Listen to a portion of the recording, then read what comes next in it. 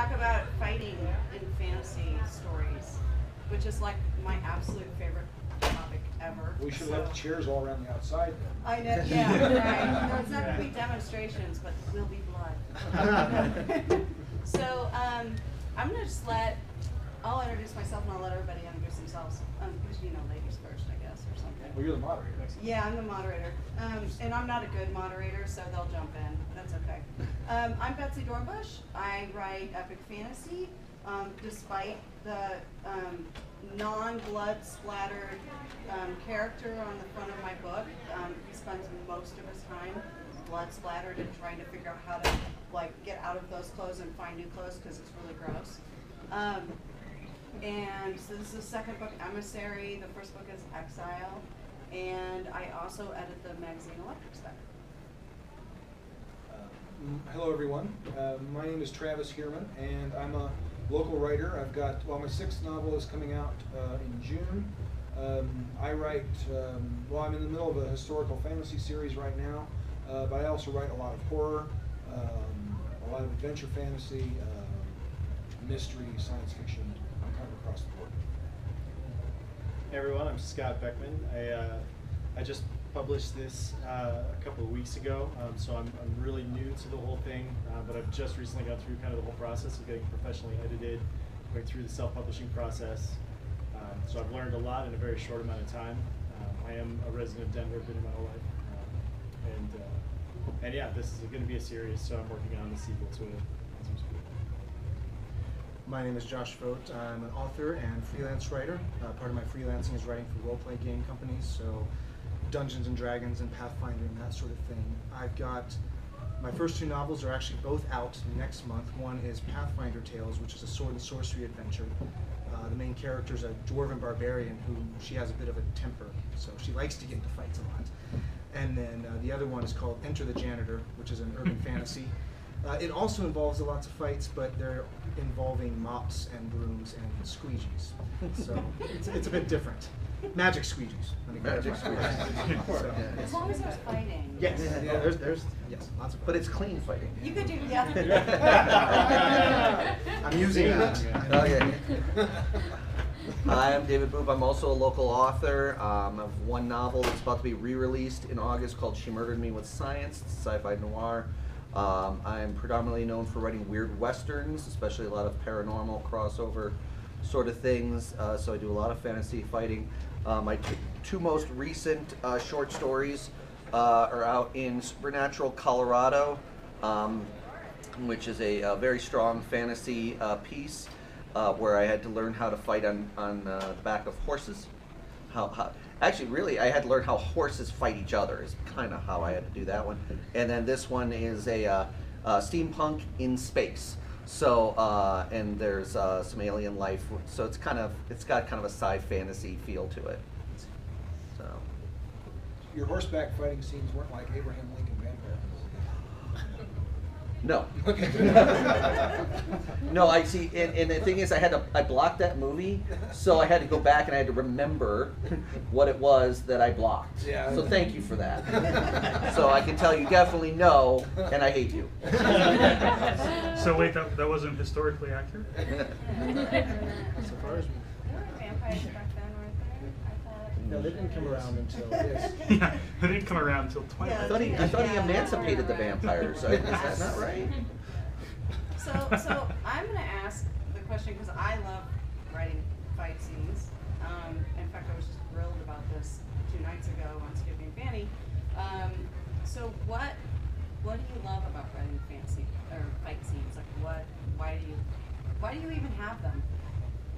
Well, fight scenes were probably what got me into writing in the first place. I mean, I find my tastes have changed since I started this whole gig, right? You know, I tend to write less fight scenes now than I used to, but I mean, there's just that. I mean, what 13-year-old boy just doesn't want to pick up a sword and just go after the aliens, Whack somebody. right? So that's it. That's and then lightsabers, come on. Yeah, duh. For me, fight scenes, I would say sort of a love-hate relationship with fight scenes in that don't necessarily have like the subtlety that you might want to bring out in dialogue or something like that. Right? It's not as complex necessarily. You just have action. You just got people doing things. So a lot of fun there, for sure. But I think that the hate relationship, at least on my end, is it's easy to overwrite.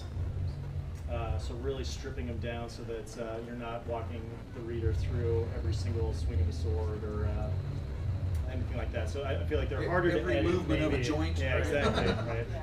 Well, Like there you can is see an it so au- well in your head, but it's hard to. There is an Yeah. audience for that, though. There are readers who want that type of detail, but you have to be known for being that type of, they have to find you, and then they'll love you forever. So. I prefer, everyone I guess, I else will like just leaving things up to their imagination a little bit more. I like fight scenes because they're fun. They are dramatic. I think that they can actually do a great job of developing your character. I mean, some people use fight scenes just as filler or just for the action, but you can actually show a lot of the character's personality, their perspective on life, on why they fight, how they fight, who they fight. So if you look at it that way, it's not just an action scene, but it's something that can actually provide some depth to the story. So I think they're a tool and a technique for storytelling.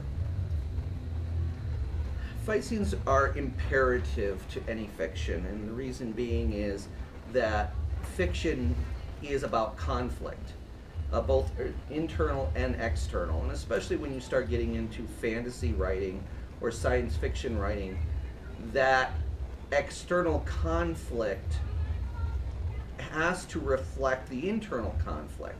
And the internal conflict in fantasy and science fiction sometimes is so much larger than, say, something you would get out of an Oprah novel. Okay, and you will still have a certain amount of external conflict in an Oprah novel, but the internal conflict is so much more important there. But when we look at fantasy, and we'll go ahead and take Star Wars for an example, the internal conflict of Luke Skywalker following his father's destiny, can he do it, is he worthy, and all of this, is such a big thing because the fate of the galaxy rests on him. It's not just whether or not he's gonna win his true love, whether or not he's going to get a job or anything like that. It's the fate of the galaxy. This is a huge internal conflict. So then the external conflict needs to also reflect that.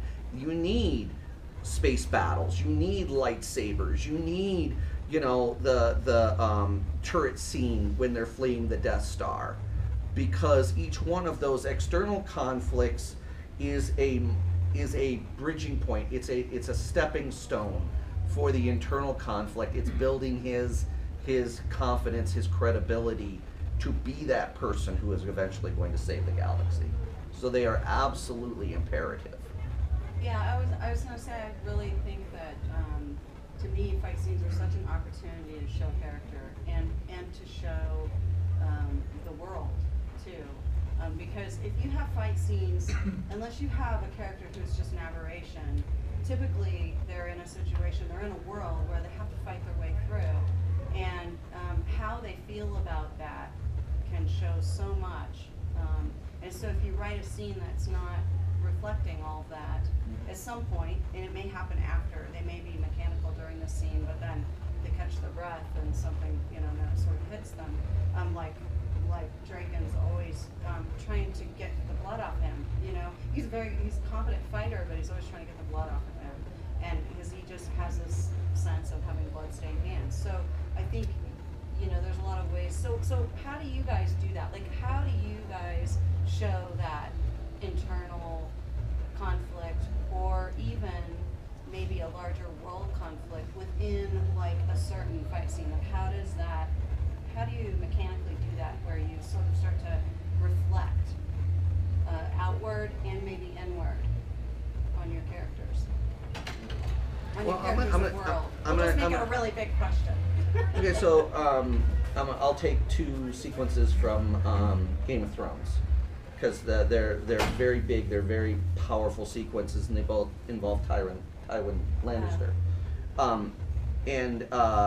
He in one, he's accused of something and he's going to be killed, and so he gets a champion to fight for him, and he gets like this badass mercenary who kicks the living crap out of the opponent.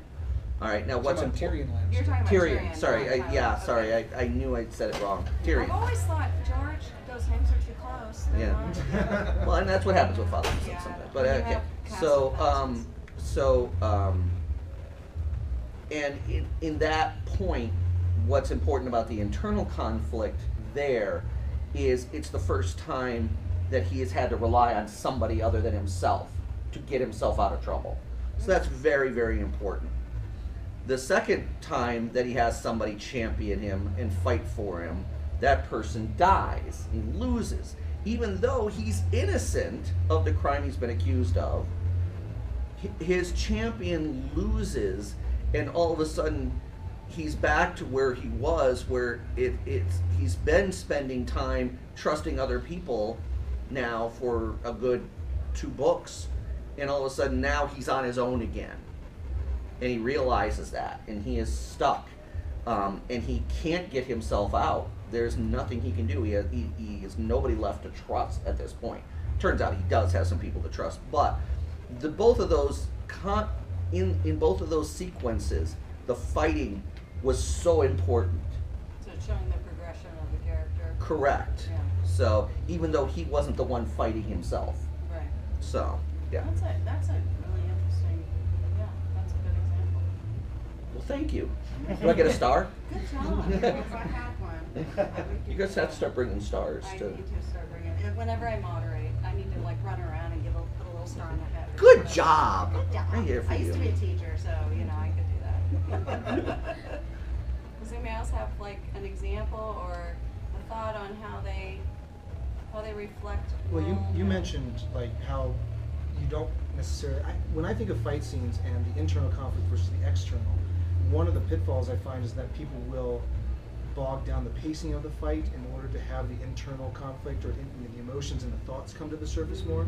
And it always makes me think of when you're reading a graphic novel, you have that one panel where somebody's throwing a punch and they're giving a dialogue that's about 5 minutes long if you actually read it. Mhm. Right. You know, and so you can't obviously be talking and having this monologue while you're doing a single punch, because that happens in a split second. So if you do have a fight, you can have the internal side of it, but have it before, have it after, or have some sort of natural lull in the middle where maybe they're circling and pacing. Don't have it like they're swinging the sword and then they go off on this big rabbit trail. It is a lot of the pacing of it, because when how many people here have been in a fight, been sparred, done martial arts or anything like that? Anybody can die. You've Right. just read 30 books where you stopped believing anybody could. None of the principal characters could ever die. And then now we're. And now all of a sudden, and because of that, Yeah. they had a character who had been through all of the books almost from the very beginning, who had this incredible fight sequence where he's kind of like doing a Gandalf holding the bridge to allow people to escape sort of thing. And it's like a 3-page fight sequence where it's him alone with a lightsaber against like easily 50, 70, 100 aliens are coming at him, and he's standing there and he's fighting, and I bought it. I believed it, and his death affected me because I now believe these characters could die, and it wasn't a shock. I knew he was going to die, but his death meant something to me now. I'd say that's George R.R. Martin's thing right off the bat. Yeah. That's Like why he killed Ned That's Stark. why Right, he he kills said it Ned from the Stark so beginning. early. Well, yeah. Anyone Yeah. is going to die. It's about- Yeah, and he said he wanted to break the hero's journey. Well, the first scene has a death in it, so it's it's pretty. Yes, you raise or the second stakes. Scene, I guess, technically. Yeah. All 7 books. You know, and this is a little off the topic, but is anybody watching Daredevil? Like, I'm in love. I'm in love with that show. And there's this incredible scene, a fight scene, and he's all beat up anyway, but he goes in anyway and fights all these guys in this hallway, and so much of the action takes place. If you can, it may be on YouTube by now. It's it'll be an iconic. Did you put that on his webpage the other day? I mentioned it. You're talking about the hallway fight. Yeah. Yeah. And it's going to become this iconic thing because it's like one of those things I have to watch it like 12 times. But it's funny, somebody said, well, you know, he could have just, there's a little boy at the end, which is the deal, that there's a little boy at the end of the hallway that's like captive, and so that's what he's gonna do. He's gonna like take all these people out and he's gonna rescue the little boy. And so some guy said, well, why didn't he just, all the doors were closed, why didn't he just walk down the hallway and get the kid? And he could have done that. But that showed so much character and showed so much story and so much of his own worldview that he actually chose to fight, that he opened the door and chose to fight. I was like, if you're not getting that, you're not, you know, you're not getting the character. Well, like, Old Boy. You know. Old Boy. Have you ever seen the original Old Boy, the Hong Kong one?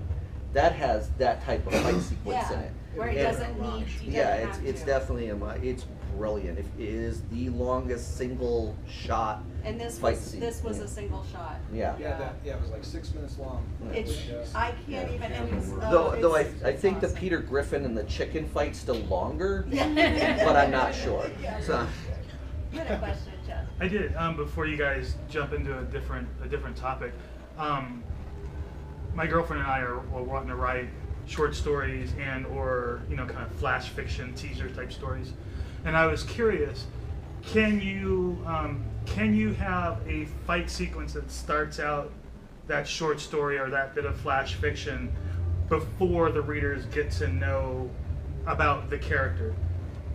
Could you do that? Is it possible to do it convincingly, or is that a no-no? I was just asked this actually because this book starts pretty early with a fight scene, a pretty big battle scene, and I was asked about that. And well, one, it's a sequel, so I felt like I could do it in that case, which is totally different than the situation you're in. I think it has to be about stakes, and I think it's going to probably not revolve around your main character, but it's going to revolve around some kind of stakes or some kind of enemy that the reader can instantly grasp onto and identify with. Well, yes, I would fight that too. I would step in and fight that too. It's tough though. That's a tough thing to do. Yeah, you have to be careful. Yeah. I think a successful example is Firefly. The very first episode of the pilot opens with a battle scene. Yeah. But in the course of that battle scene, we see who to root for. Right. We all of a sudden we know by the end of that battle scene, we know exactly who Mal is. We know exactly who Zoe is. Right. So I think that's an example that was done really well. I'm actually going to disagree a little bit. Sarah Hoyt told me once that you never open up a short story on somebody's pain, is how she said it. So imagine, if you would, opening up a door and there's somebody just crying at your door, somebody you've never met before. Okay, what does that feel like to you? How do you react to that? It's like some people are going to be very sympathetic. It's like, oh, what's wrong? And some people are going to be freaked out because there's somebody there just bawling on your doorstep. See, I disagree with that because, this is the every rule can be broken, right? Right. So, again, I think it gets down to, well, what are they crying about? If you know very quickly, within probably, in flash fiction, you'd have to know within a couple sentences. Right. Or maybe even the first sentence if you can structure it that way. If you can understand what has them so upset or has them fighting, then I think it can work. I think you have to be very careful and see. And I'm But you have to talking be about the very actual. careful. Yeah, I'm talking about the actual action. Like if we're talking Right. about fight scenes, we're talking about action sequences. Right. Okay, so Flash if some, fiction, every sentence has to have character and has to have. It's gotta you don't do have to 5 Yeah, it things. has to do So you have to be. character and world and Yeah. conflict in every sentence. So you have to be careful if that first scene is something that is an action that doesn't carry, some sort of explanation with it. And I'll give you an example. I just actually wrote a flash fiction piece that starts about 1 minute after somebody was almost hung. They were basically somebody was trying to hang. It's a Western piece, and it's an unsuccessful hanging, and it starts with them getting up after the attempted hanging, not with the attempted hanging.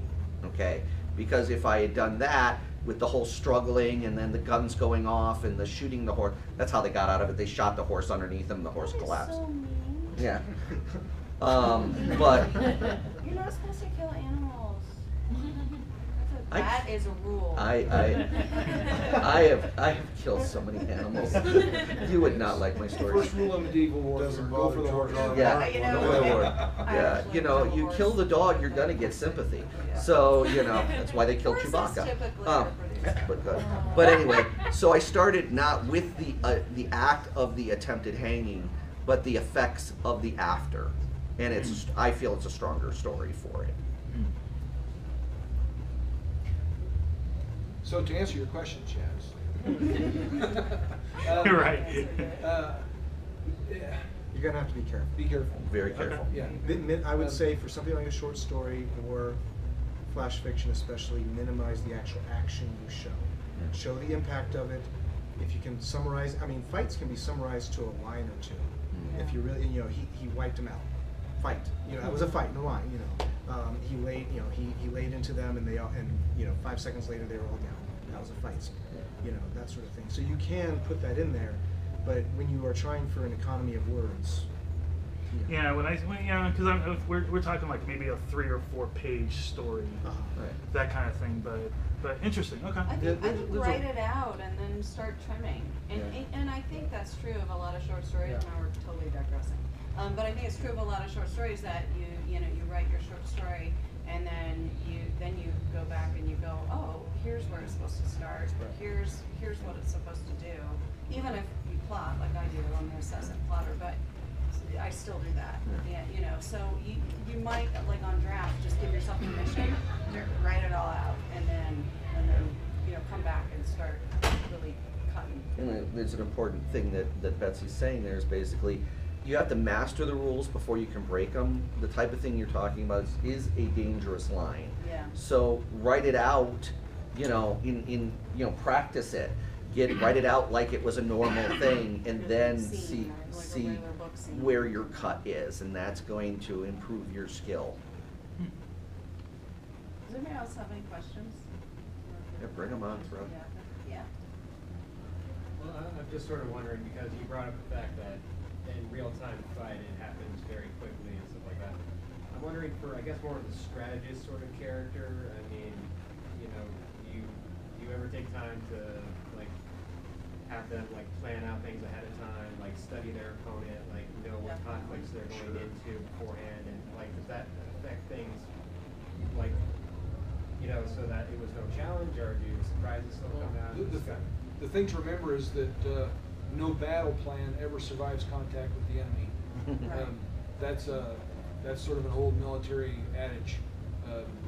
No matter how much you plan, it will not survive the first contact during a fight because things happen that will be outside of your plan. And they every have single time. and guess what? The enemy has a plan too, and it Yeah. might be better than your plan.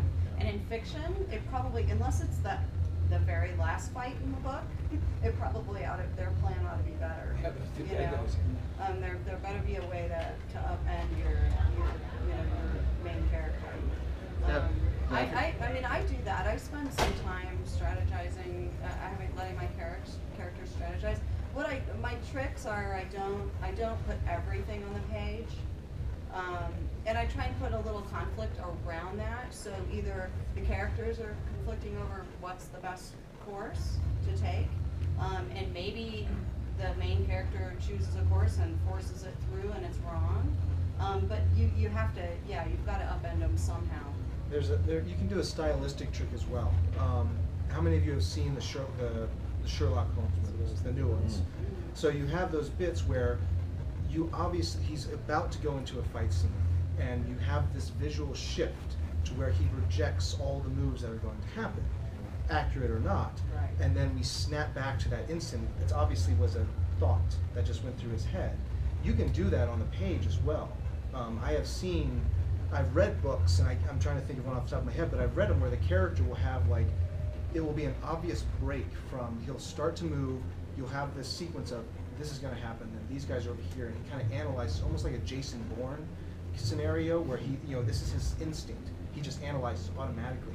but the writer slows it down for you so that you can see how he thinks and how he analyzes it and prepares for it in an instant. Have you ever seen that handled in a different way?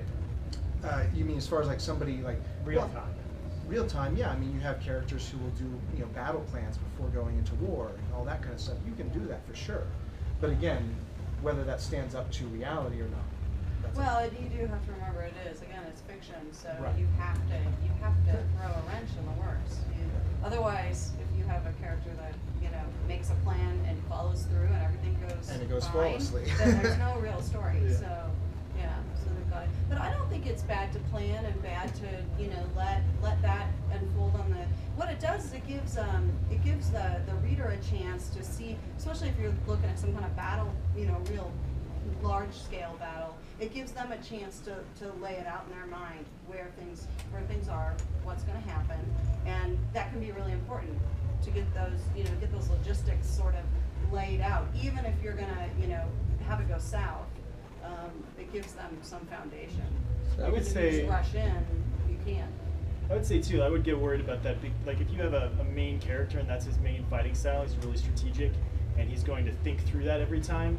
That can get really rote, I think, really quickly. Like readers are going to expect that now, and if he's always successful, then exactly, that's not very interesting. Right. So the Sherlock Holmes movies are actually a great example, where in the first fight scene that's how Sherlock Holmes thinks, right? Because they establish that for you. And then there's later ones where you don't know what he's thinking. You just see crazy shit happening, right? You're like, what the hell is going on here? And it's by the end you realize, oh, it's because he had all that planned out. Like he had that in his head. So it kind of opens the door to make fight scenes really interesting, maybe. That's a good point. Like you can establish that they are actually planning, but you don't actually have to show it on the page later. Right. If you show it every time, then you're kind of missing a chance to be more creative with it, and that can get more, just not as interesting for a reader. Harry It's Potter really books. fun to get a cocky character, get some character cocky. Like they've had a couple successes and then, pull the rug out. Right, and that's exactly like the end of the second Sherlock Holmes movie. A total spoiler, but like when it goes through his thought process and then it doesn't work. And it's the first time it didn't work because he's met an opponent that he can't count on to beat. So exactly, it sets you up really well for really interesting character development if you know how to use it. I'd also say, look, in that example, look at the Harry Potter books, especially some of the earlier wizard duels where it really goes into Harry's thought process with, when he's practicing against Malfoy and so forth. You kind of get the idea of what's the process of, the battle. When somebody throws something, what are you throwing against it, and so forth. Then later on in the books, we don't need that thought process anymore. We've established that when you throw this kind of curse, then you throw this kind of defense. But in the beginning, they're having to dig that knowledge out. They're having to pull that from some place that they've never had to pull before, but it becomes reflex later. One I was going to recommend, and Josh could probably back me up on this, is Patrick Rothfuss. Have you read any of his? So his character Cloth learns a lot of different types of fighting styles over the course of the novels, and some of them are incredibly detailed and involve a lot of strategy going into learning the fighting style. But then later on when he's actually using it, he doesn't spend as much time explaining the thought process and the strategy behind it. We know that because it was established during the training sequences and so forth. When does he start actually fighting in that book? Because I got halfway through the and nothing had happened. About halfway through the second book, Okay. so which is about I 5 missed- normal books. Okay. I This just- is like 5,000 pages. Yeah. It's really Yeah. I think I'm the only person on the planet that I was like, yeah, and he's Well, a nice guy. I like The thing I like about Rothfuss is about every, I don't know, so many hundred pages, it's like a new book. So, it starts off kind of a Dickensian Oliver Twist sort of thing, then it goes into a Harry Potter sort of thing, then with Game of Thrones. I mean, we keep going. So yeah. So, just about the time I would get bored, it's a new book. So Trying to pick it up again at some point. Okay, what else was I going to ask? Anybody Okay, have questions? more questions, please. Yeah, please. No, I actually. Yep. So how do you guys feel about like a completely made up fighting style? Like how detailed does it have to be? I mean, could you just say the character went into Phoenix pose or something, and, or should you try to figure out how it all works? I'm just curious as to how do you guys feel about it? Well, I mean, I think you have to know enough to have it make sense for the reader. I mean, that's with any sense of any element of world building. So if you're creating a fighting style from scratch, I would say conveying enough of the underlying concepts. I mean, I've done that before. It's like, and I've done a lot of martial arts, so I know, you know, Phoenix pose and crane pose and tiger and all that kind of stuff obviously comes from the Shaolin Kung Fu, or, you know, other things like that. You can, I mean, there are different ways you convey it. You can convey it either in the fight scene, you can have them trying to instruct somebody, you know, you can have them thinking through it. There are different ways you can communicate that. But so long as the reader at least has a grasp of where this is coming from, what inspired it. Adrian Tchaikovsky, I'm totally butchering his name, but he has this, a fantasy series where all the human races are actually descended from insects. So you have praying mantis and dragonflies and beetles and all this kind of stuff. And you have these humanoid races that manifest aspects of insects. And their fighting styles are all of those things, but it's very iconic. You know what somebody who comes from a descendant of the dragonfly is going to be aerial versus a praying mantis is going to be doing the, you know, that sort of thing, versus an assassin beetle, you know, that sort of stuff. So giving it enough of a thematic element, I think, is what's going to help you. Yeah, in his Enter the Janitor thing, he's got the, you know, he's got the Mr. Clean, he's got the Billy Mays, he's got broom jutsu. Yeah, broom jutsu. You know, I think it can depend too on the character and on the world and how much time, I guess, you put into it, and how, and like you said, maybe they do fight with a different, a different style that you're making up. That's like a creative decision that you kind of have to decide how much time and effort you want to put into this to make your reader understand, and how much room you have. In a short story, I don't know that I would necessarily throw a brand new phrase out. I mean, that might be kind of hard to relay, in a few words, in a few thousand words. In a novel, you could do that. But also, it can get tiring for the reader to constantly try and figure out what they're doing. I mean, there's a reason why, I did it. There's a reason why you sort of pick an army and you just have them fight like an existing, like, you pick some army that was pretty successful and you say, okay, my opposing army's gonna fight like them. And there's a reason for that, because it's just something that's pretty simple and recognizable, that it's like a shortcut. And that could be really valuable, just to move on with your story. But there's a ton of people who are super, super into the, the detail. I mean, I have a lot of details in my stuff that I like to dig into. And again, it's creative. You have to decide where do I want to put my effort, and at some point you kind of have to trust the reader's going to follow along with you, and they might or might not. It's just, that's the risk we all play. Well, and I get into the realm of reader taste. Yeah. Yeah. Some people like to read, like Dave said, highly detailed, blow-by-blow fight scenes. And they love to pick them apart and then email you when you did something wrong. Right. Yeah, that's fun too. That's awesome. Well, and Betsy is fortunate. She's got some really good readers who read her stuff, who understand and appreciate the same type of things that she did. She read that influenced her writing.